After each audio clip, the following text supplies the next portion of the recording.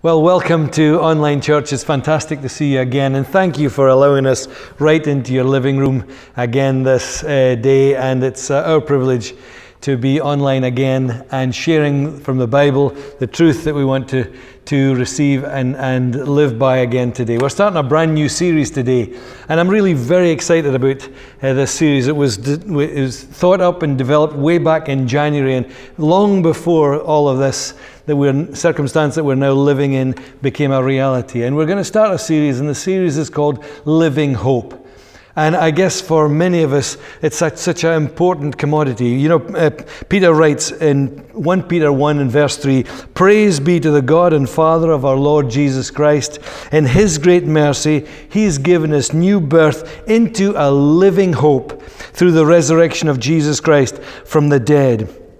Hope is a commodity that all of us need. We actually all need it, both not only to thrive in life, but actually to survive in life. It's been said that men and women can last 40 days without food. They can last 3 days without water and survive 8 minutes without air. But actually, it's been said that we can't survive a moment without hope. Billy Graham, back in 1991, said perhaps the greatest psychological, spiritual, and medical need that all people have is the need for hope. And you know what hope is about? Hope contains all those wonderful qualities about trusting. It's about faith. It's about expectation. It's about future possibility. Hope is that reality that says that we have something that we desire in our hearts. It gives us a future orientation. It paints a picture beyond where we are into something that currently isn't our future. And the Bible is full of experiences and expressions of hope from the start right through. The Bible encourages and invites you and I to hope. The Bible says that our faith is based on a hope of a different future. The Bible encourages you and me to trust on and to lean on, to put our weight on hope and the promises of God, so that as we navigate and travel through life, then we have this hope for expectation of a future that is different from where we currently are. Hope, you see, is always future-orientated. Hope is that commodity that translates, I guess, the future into our present. And what do I mean by that? Well, actually, it takes that which we expect, and that's what we look forward to, as almost generating the fuel within us in how we live our todays. Hope is that which translates the future into our present. But hope is also the transport that takes us from where we are into a different future. It's the escort, it's the vehicle, it's as it were, the guide that takes you and I from where we currently are, constantly on that journey through difficulty, on that journey through pain, through anguish, through disappointment, on towards the future that we're looking forward to, and to the realization of that future. I can remember every year, I guess, since I was a little child of just 5, and when Christmas would come around, then all my hopes and expectations would be raised every Christmas. You see, I had a hope that one day I would be the proud owner of a Hornby train set. And as autumn time came, then hints would be dropped and expectations would rise, and I guess hope would begin to climb, hoping, as it were, that future of having a Hornby train set all to myself would become a reality. But Christmas after Christmas, all my hopes were dashed every year. I know I have actually recovered from it. I have actually been healed and whole, and I don't hold any grudges, and I am through all of that. But every year, my hopes would be disappointed, because every year all I would end up with would be a jigsaw puzzle with a picture of a railway track or a railway engine. And so never were my hopes realized. That's not until I was a 47-year-old father. And maybe the children, because I'd spoken about my hopes so many times, maybe they felt sorry for me and took pity on me. And one Christmas, under the tree was a wrapped-up box, and as I opened the box, all my hopes were realized as a 47-year-old grown-up man, as I received my Hornby train set. You see, the problem there was I had all through my childhood based my hope on the wrong thing. And so many of us are challenged to base our hope on the wrong thing. Sometimes we base our hope, as it were, on false possibilities, on the "I hope so" mentality. That we look ahead and we think, well, I hope so. I hope that's going to happen. I don't really know if it will, and I'm not sure if it will, but I hope that will happen. I see the prospects that it might happen, and we base our hope on the prospects that something might happen. You know, between the years of 1858 to 1862, 16,000 men descended on the Fraser Canyon in now British Columbia on the hope of a possibility that there might be gold in those hills. 16,000 descended on this little town of 500 and spent the next 4 years looking and searching and digging and blowing up, trying to find gold, based upon the prospect, on the possibility that there was. Of course, 4 years later, 1 or 2 people left with a few bars of gold, but for the majority, all their hopes were dashed because their hopes were based upon a false possibility. And all was left were dashed hopes, a small town called Hope, and 16,000 people left. But you see, that's what happens if you base your hope on the false possibility. Some people base their hope on flawed premises. The premise that I should hope so. If I'm going to do everything that I'm going to do, then I should hope so that some good things are going to turn out for me. If I run 10,000 steps every day, if I eat all the vegetables under the sun, if I look after myself, then I should hope so that I'm going to live forever. But the reality is sometimes we all know people that have based their hopes on what they can do. And of course, hopes again are dashed. That's not what we're going to be talking about over these next few weeks. What we're going to be talking about over these next few weeks is that hope is based on firm promises. Not the promises that we have made, but the promises that God has made towards you and me. How do we live our lives and how do we look forward in our lives? Well, they should be based on the promises of God. The Bible is full of promises towards you and me, that of what is ahead of us and what He's calling us to and what He's promised for us, not only in the life that we live at the moment, but in the life that is ahead of us. And the Bible is full of promises on which you and I base our hope. So no matter what the circumstances are, no matter what the difficulties are, then you and I can have promises, hope based on firm promises of where we're going. And so today we want to start the series by talking about what is it that hope develops? What does our life look like that when we respond to that living hope of a God who keeps His promises for you and me, for me? What does our life look like when it's shaped by hope?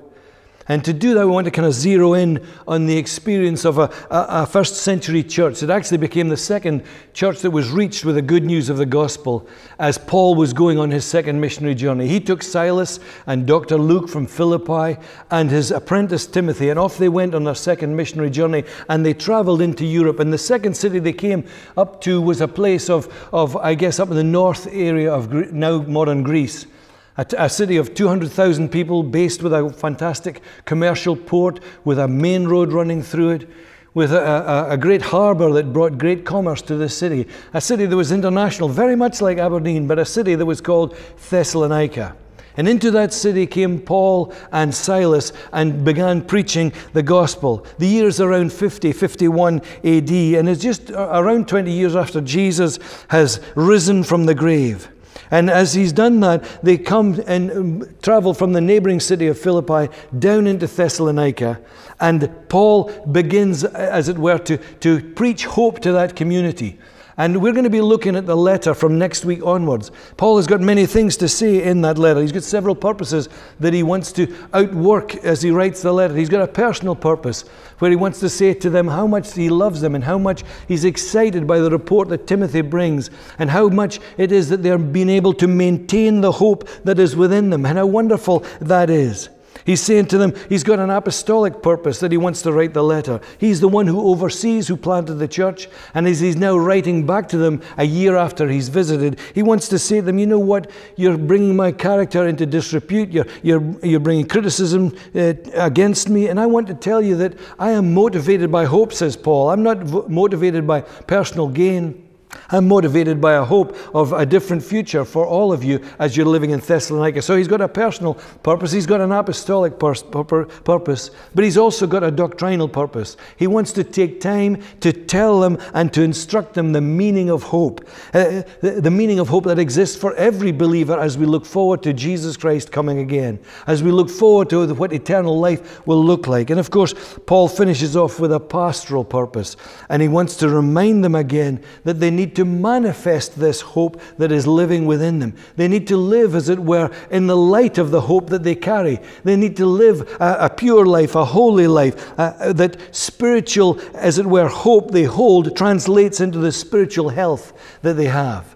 And so I'm excited as we kick off the series for real next week, as we begin looking at the letter to this church in Thessalonica, as to how God has planted hope within the believers and what the outworking of that is as we go through the weeks ahead. But before we get into the letter, I wanted to take some time today just to unpack the start of this church. It's written in Acts chapter 17, and it tells us a story of when Paul initially went to Thessalonica and what the impact of the hope that was within Paul was able to not only develop him, but it developed those that are around him. So if you've got a Bible, then let's turn to Acts chapter 17. If you don't, then the words will be on the screen, and we're going to read just a few verses together that tell us of this first collision of the hope that was within Paul and the people in Thessalonica. This is what it says. It says, when Paul and his companions had passed through Amphipolis and Apollonia, they came to Thessalonica, where there was a Jewish synagogue. As was his custom, Paul went into the synagogue,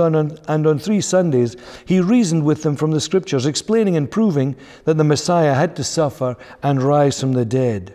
This Jesus I am proclaiming to you is the Messiah, he said. As did a large Messiah, he said. Some of the Jews were persuaded and joined Paul and Silas, as did a large number of God-fearing Greeks and quite a few prominent women.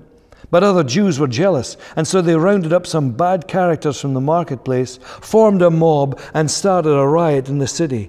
They rushed to Jason's house in search of Paul and Silas in order to bring them out to the crowd. But when they did not find them, they dragged Jason and some of the other believers before the city officials, shouting, "These men who have caused trouble all over the world have now come here, and Jason has welcomed them into his house. They are all defying Caesar's decrees, saying that there is another king, one called Jesus." And when they heard this, the crowd and the city officials were thrown into turmoil. Then they put Jason and the others on bail, and they let them go. Today I want to just look at 3 simple observations to encourage us about seeing the difference that placing our hope on the promises of God will make. Seeing how the things will develop in our lives because we place our hope on the promises of God. Number 1, that hope develops our purpose in life. Sometimes it's not difficult to lose sight of what life is all about and why we're here. Particularly in these days, one day just slips into the next. 1 week slips into the next. It's very difficult, isn't it? Apart from visiting the fridge or perhaps going upstairs or maybe downstairs or maybe around the block where your home is, every day just slips into the next. So easy to lose sight of why are we here. I love being a natural introvert. I love just my little cave, which is upstairs in a little office that I have. And for years that has been my cave that I can disappear to and just find my own place. But now with everything being online and everything being a Zoom call, I've got all these Zoomers that are now invading my cave, and I don't even have space in my cave. And I think, what is all this for? It's so easy to lose our purpose. Sometimes, actually, there are larger things that happen in our lives that really cause our lives to wobble, and we think, why am I doing what I'm doing, and where am I going, and what is my life?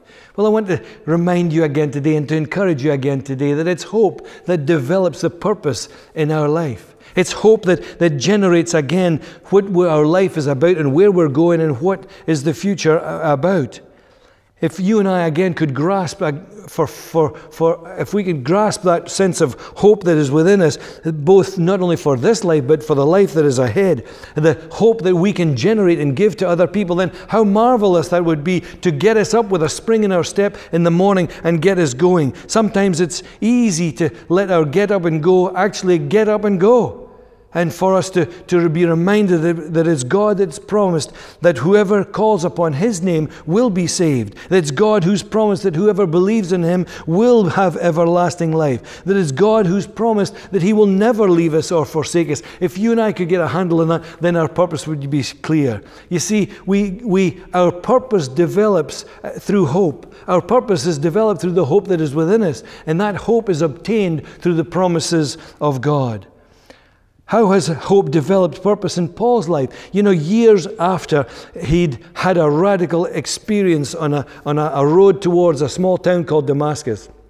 Years later, he's recounting and retelling that story to a king as he's telling, this is the purpose for my life and this is why I'm going. And in Acts 26, he says these words, now it's because of my hope in what God has promised that I am on trial today. He realized that it was because of the promises of God that actually was the purpose and why he was living his life.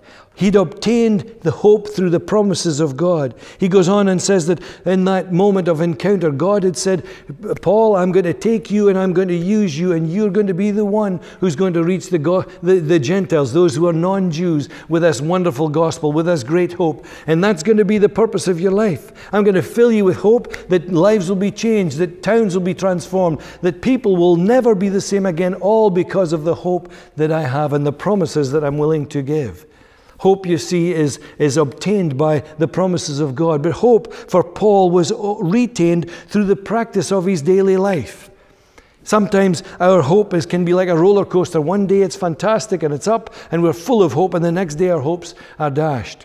Isn't it great in verse 2 that Paul says, as was his custom, he went into the synagogue. Paul had learned, you see, that hope is retained as we do the things that we are normally supposed to do day by day by day. He'd established some patterns and routines into his life that cultivated and grew and developed hope within him. Hope that would sustain him, hope that would keep him going, hope in a future of transformed lives, hope in a future that the gospel would make a difference, hope that peace would be his portion even in the midst of his difficulties, and that he established through doing the things that he normally did. Sometimes we underestimate the power of just doing the same things. It says that on 3 Sabbaths he went to church, he met with the people that were there, he worshipped together, he lifted his hands, he read the Bible, he prayed. Simple things that you and I need to, in this time of lockdown, in this time of turmoil, we need to begin retaining hope through the daily practices of our life. Whatever that is for you, whether it's reading or praying or inviting somebody or sharing or serving or helping or supporting or giving or telling or showing, whatever it is that you put in as daily patterns and practices in your life, keep on doing them. Can I encourage you? Keep on reading the Word. Keep on praying. Keep on inviting people into your watch parties. Keep on sharing with people online what your church is doing. Keep on telling your story of what God is doing. See, sometimes our hope that we endeavor to retain by doing the normal things is not about the instant. It's not about the moment. It's not about the magical. It's actually more about the constant. It's more about the commitment, and it's more about the methodical. It's that which we do on a regular basis. Paul's hope for a purpose in his life was obtained through the promises of God. It was retained through the practice of life, but it was sustained by perseverance. Keeping on, keeping on. Romans 5 and verse 3 to 5 reminds us that tribulation produces perseverance. Perseverance, character, and character, hope. And Paul says that hope doesn't disappoint because the love of God has been poured out in the hearts by the Holy Spirit who is given to us. Paul tells Timothy also that he says, this is why we labor and strive, because we've put our hope in the living God. You know, it's hope that sustains you and I through the difficulties. I'm sure that there are many listening to the sound of my voice today and watching this online church that we're holding today and are in that place of, I don't know what I can hold on to anymore. Where are the anchors of my life? Where are the normal things? Then today, can I encourage you that hope in a God who never changes is where our anchor should be. Hope in a God who keeps his promises is where we sustain our life and keep persevering and keep on going on. Paul, you see, was on purpose to fulfill that which God had called him to do. In the midst of all the setbacks and the trials and the difficulties, Paul continued fulfilling the promise, the purpose that God had for him, right up until the day he died. I think it is no surprise, and we'll probably hear it next week when we look at the first bit of the letter in 1 Thessalonians 1 and verse 3. It says that Paul says, I remember you before our God and Father because of your work produced by faith, because of your labor prompted by love, and because of your endurance, your perseverance inspired by hope. Or that if you're today thinking, what is the purpose of my life? Then let hope develop the purpose of your life. Let hope in a God who's for you, not against you, help to develop where you're going and what He's calling you to do. God has got a great purpose for every one of our lives, and it's fueled and it's shaped and it's mobilized by a hope in the one who never changes and who's always the same. Hope develops the purpose in our life, but it's also hope that develops the passion in our life. Life is a way of knocking the stuffing out of all of us. There are things that come and collide with our life that can often remove all the passion and all the zeal and all the joy and all the peace that we have in our lives. In this story, we see that Paul has arrived from Philippi into Thessalonica. And the Bible gives a story of what happened while he was in Philippi. It says that he was severely flogged in that city. It says he was thrown in a dark dungeon. It said he was humiliated as a Roman citizen. I think for many of us, just one of those things would have caused our hope to disappear, would have caused our hope to evaporate. You know, he writes himself in 1 Thessalonians 2:2, he says, how badly we've been treated at Philippi just before we came to you, and how much we suffered there. Yet God gave us the courage to declare His good news, to speak to you boldly in spite of great opposition. You know, once Paul gets out of Philippi, he's got a 3 to 4 day, 100-mile journey to take. I don't know about you, as you and I travel through the difficulties of life, it's so easy for our passion to disappear. What keeps somebody going? What keeps somebody motivated? What keeps somebody on that journey towards their purpose in the midst of hurt and pain and insults and opposition and difficulty? I know that there are so many of us who once ran the race and once started and stepped out with great purpose, full of hope in what God was going to do and in and through them, full of hope for what the different future was going to be, putting their trust in God and putting their anchors down in a God who never changed. And somewhere along the line, something happened. Challenges overtook, problems arose, and hope and passion disappeared. You know, there's a fantastic story told of a guy called Vice Admiral, his first name was James Bond Stockdale. And he was a US aircraft pilot. And he was captured in the Vietnam War, and he suffered 7 years in horrendous conditions in a Vietnamese prison. It was called the Hanoi Hilton. And he was there for 7 years, and in that time he lost his hearing because he was beat up.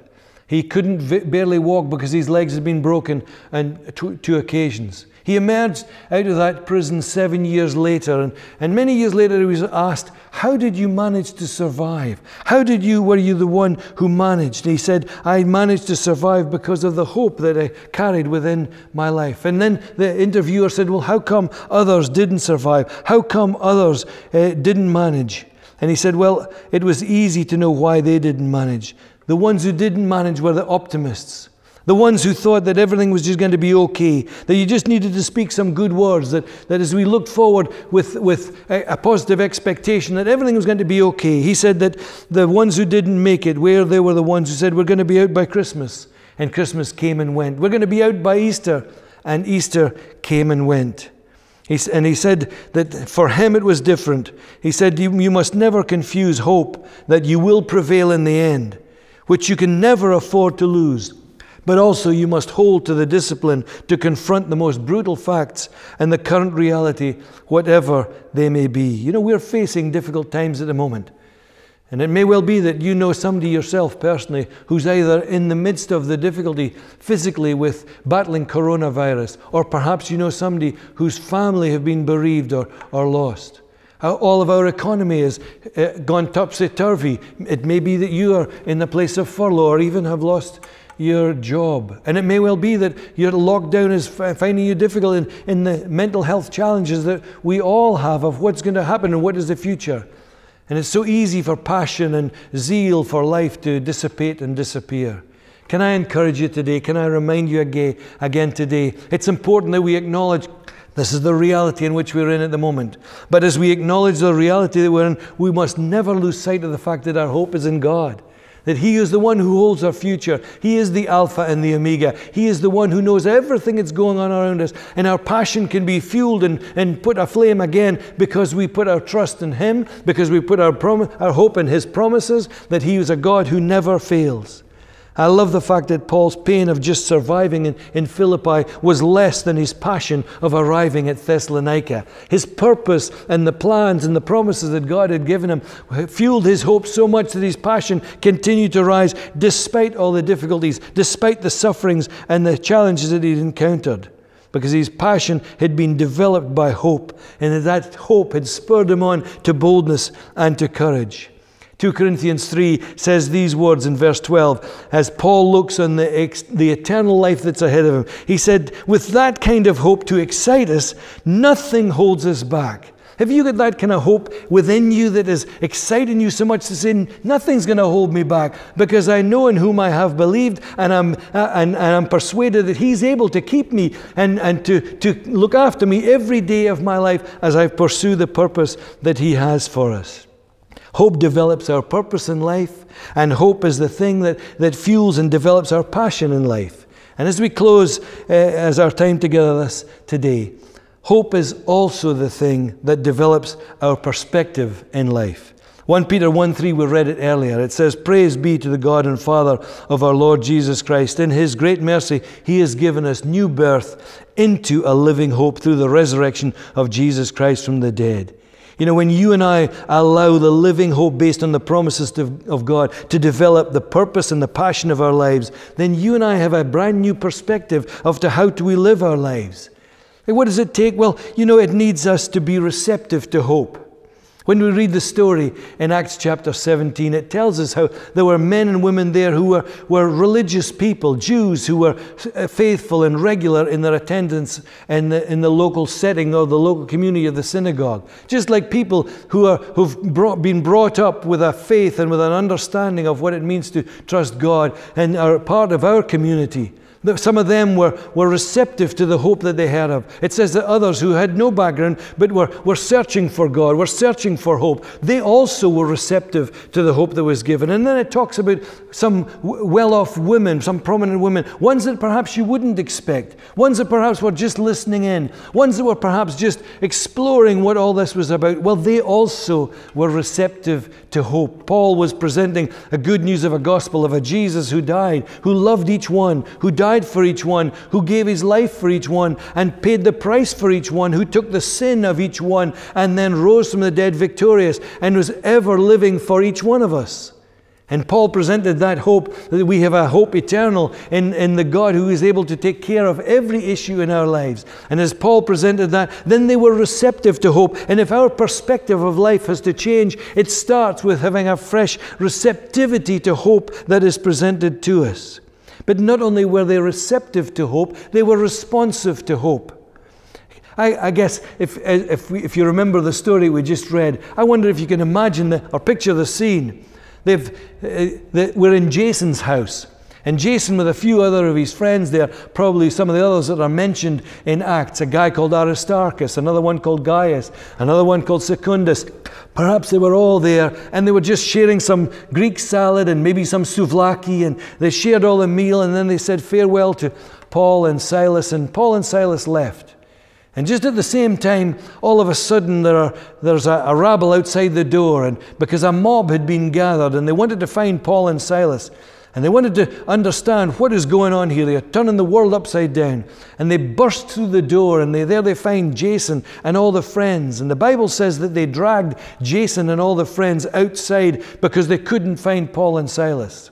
You know, it's okay for us to be receptive to the hope that we know. But how do we respond to the reality of the hope that is within us? I guess in that moment, Jason had to decide, and all of them had to decide, what does following Jesus really mean? What does it really mean that the hope is within me? What difference does that make when everything around me is coming down? When the world is all against me? When challenges are around me? What difference does it make? How am I going to respond? And because their perspective had been totally transformed and changed, it says that they were part of and jumped right in at the deep end. I love that. I love that no longer were they on the edges, no longer were they in the fringe. They said they jumped right in at the deep end. And we're there, right in the middle. Their response was, we have found this hope of not only for today, not only for our lives, but also for our future and for our eternity. And so we're going to stand with that sense of passion, with that sense of purpose, and we're going to represent this hope that we have in God. You see, they'd got that new perspective from hope. You see, they've done more than be receptive and responsive to the message of hope. This message actually produced a brand new way to see the rest of their lives.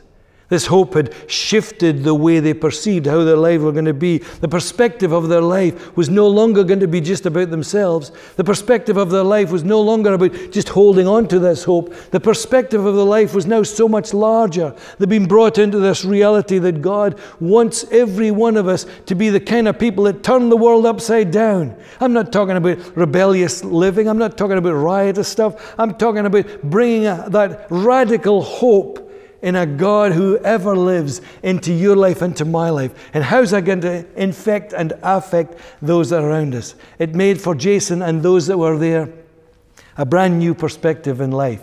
And as we go through this series, we're going to see how hope has transformed this whole community in the midst of difficulty, in the midst of opposition, in the midst of lockdown, in the midst of challenges. Yet hope was alive to bring fresh purpose to the people who were living in Thessalonica, to keep their passion alive in the midst of difficulty, and to give them fresh perspective.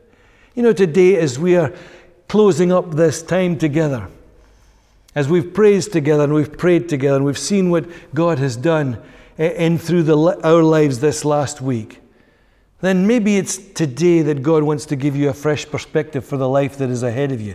Maybe as you're in this lockdown moment, maybe this has been the time that God has been speaking to you and challenging you. What is your life all about? Why is the zeal and the joy and the peace and the happiness and the passion for life all disappeared?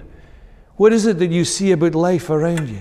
Then God wants to invite you today to receive that hope from the promises that He has made. He said that if you draw near to Him, He'll draw near to you. He said He'll respond to everyone who calls on His name.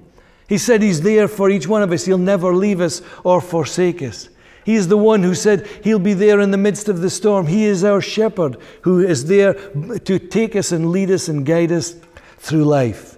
That's our God who keeps His promises. And today He's inviting each one of us to respond to the hope that He can give. Respond to the hope that He makes available for us. Respond to the hope that is not only for today, but it's for our everydays. And it's for every day, not only in this life, but it's for every day in eternity. Maybe that's you I'm talking to today. Maybe it's you that needs to turn your life around and invite God to bring fresh hope into your life. It's so easy. All we do is say, Lord Jesus, I need You in my life. I recognize I've been trying to live my life on a set of false promises, on a set of false possibilities, on a set of flawed premises, but I want to put my trust in the firm promises that You gave, that You will never cast anyone away, that the death that Jesus died on Calvary is for everyone. And so maybe today, can I lead you in a prayer of invitation, a prayer of invitation that invites the Lord Jesus into your heart, to bring you fresh hope, to live life, to live it with purpose, to live it with full of passion, and to bring you a fresh perspective. Let's pray together. Heavenly Father, we thank You today. Lord, that You're right here in this moment.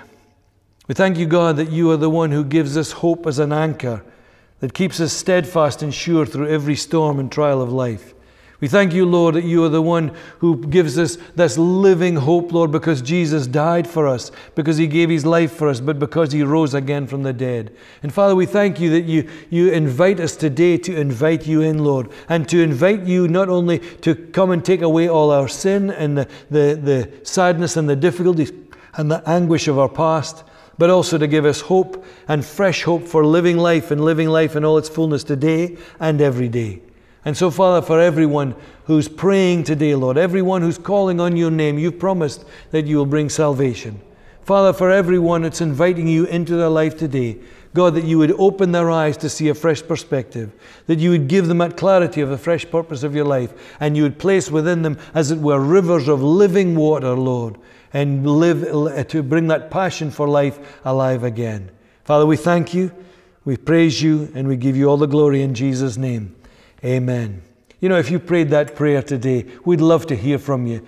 Please text the number that you've seen throughout the service today. Don't disappear. Stay online.